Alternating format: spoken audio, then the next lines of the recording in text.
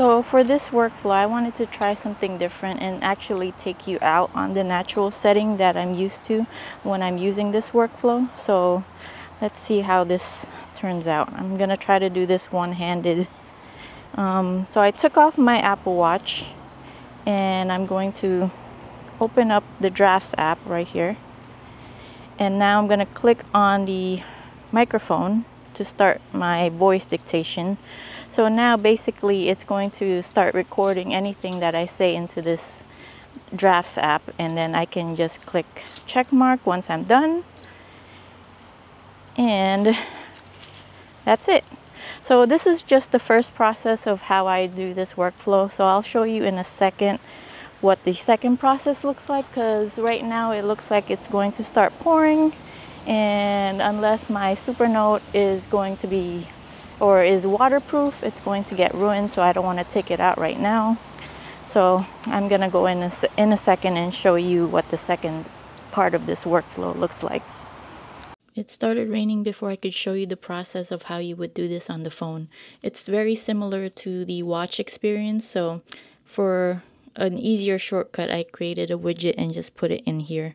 So using the widget, you can actually just click on the little voice microphone here, and you can start dictating as normal. And then once you're done, you can hit create. And then if you wanted to you don't have the widget, you can just click on the Drafts app, and then at the bottom, or you can click on the plus to start a new dictation, and then at the bottom where the toolbar is, you're gonna look for the one that says insert and with the little microphone next to it. So you're gonna click on that, and then now it starts your voice dictation like usual.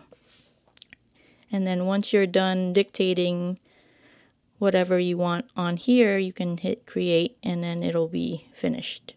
So now I'm going to show you the second process and what you would do after you've done all of this.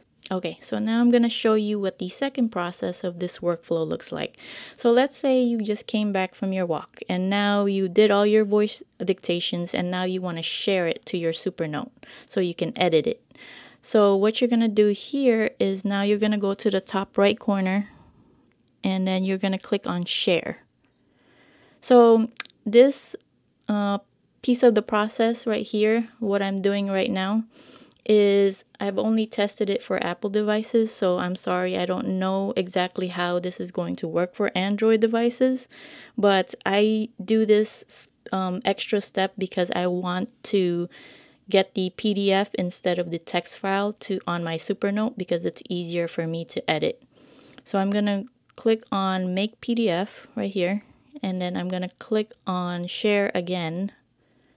And now I'm going to navigate to my cloud service that I use, which is going to be Dropbox. And then I make sure this is the folder that I want to upload it to, and I'm going to click upload. Oh, I already have a file and by that name, so I'm just going to replace it. And then that's it for that piece. Now, once you finish sharing all of the voice text that you want to your Dropbox or to the cloud service of your choice, now you're going to sync your Supernote. And I'm going to speed this up a little bit here. So once your Supernote has finished syncing, it's just a matter of navigating to the folder that you saved the file in now. So I did it two different ways. So this first part, you're going to see the PDF version. So now I'm able to make my edits as possible. Edit. And as well as I can take advantage of the digest feature here. Well, I don't think I'm doing this right. I don't really use the digest feature all that often, so like that. And then I can delete it if I need to. And then the other option is if you didn't do the make to PDF, this is how it would come in as, this is a text file. So this is actually another file that I've imported in here. So this is my instructions on how to do this, but this is now opening up in a Word document or a text document here. It's a little bit harder for me to edit using this way, so I choose not to do it this way.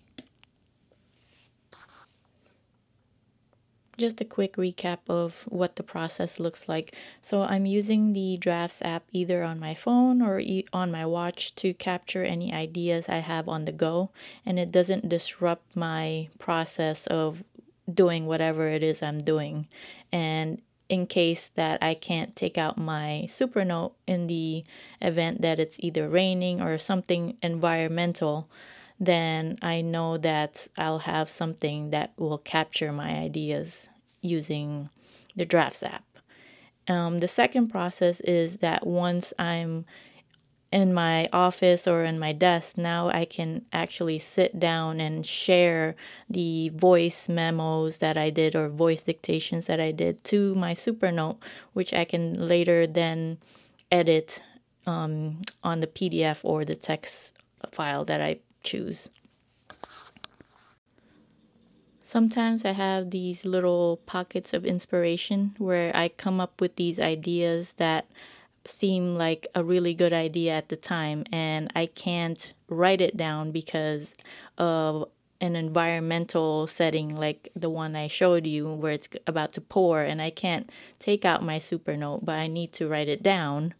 So this workflow has completely transformed how I capture and refine ideas now using my Supernote. So anytime that I have any more of these sessions of pockets of inspiration, I am able to capture it using my watch or my phone, because these are the two devices that I have more on me than my Supernote is my phone or my watch.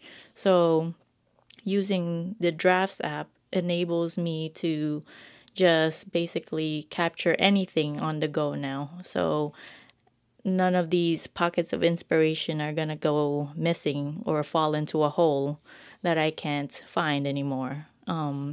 So that's why I like using this workflow, because it basically adapts to my lifestyle as well. Another advantage that I found from using this workflow is that I am not having to type as much.